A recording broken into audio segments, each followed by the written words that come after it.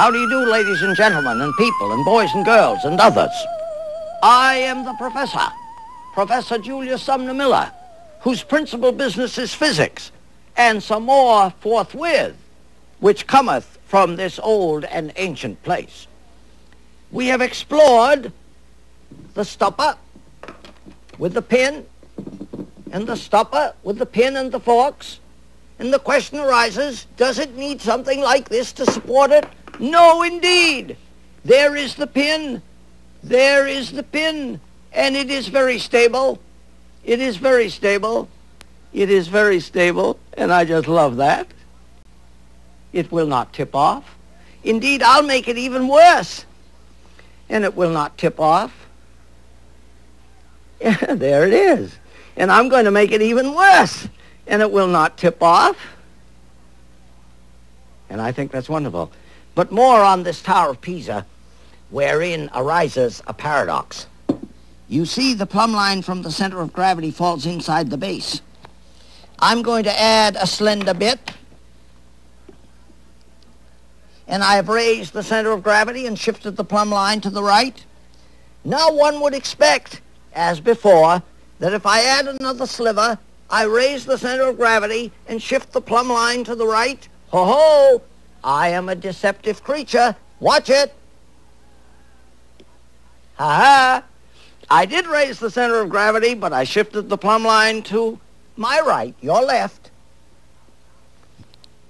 Now, what you all expected me to do was to put it on symmetrically. And that would have been the downfall of the tower. As you well know. And here is a better example of it, likened exactly to the Tower of Pisa. Here it is. And if I raise the center of gravity, shift the plumb line outside the base, it will most certainly tip over. And I have a question to pose for you. Some of you of a bright and sharpened mind might give contemplation and thinking to the question of the real Tower of Pisa in Pisa, Italia. Because it is on the verge of disaster, it may indeed tip over any time. And all the great minds of the world have given it their attention to save it from collapse. Perhaps you have an idea. Let me go back to Mr. Newton, the first law of motion. And this is to be likened to your affairs when riding in an automobile.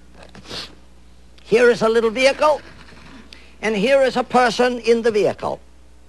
We'll imagine that the vehicle is at rest at a light signal and starts up suddenly. Whoop! You know that your head is jerked back. Watch it. What I said was wrong. The head is not jerked back.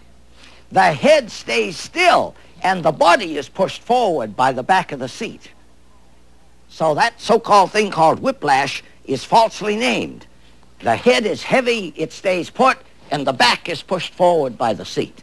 But this is what happens clearly. Now, you know that if you are going at a rapid pace and suddenly are brought to rest, what happens? The vehicle stops, but you keep going. Proof. Watch me. There it went forward. So, here is a beautiful elementary example of Newton's first law in its several parts. Now, another very dramatic thing. I wish to show you how highly elastic water is. How highly elastic glass is, and how highly incompressible is water.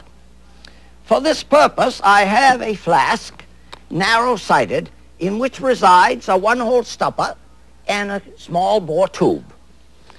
Now, the water in it has been colored with food coloring so that it looks pretty, and you see pretty is a pleasant thing for the spirit.